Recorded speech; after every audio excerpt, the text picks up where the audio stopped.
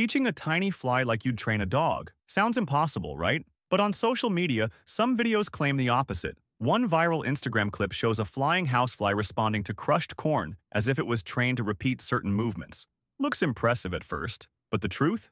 It's all CGI computer-generated animation. Not real, not even close. So what happens in real life?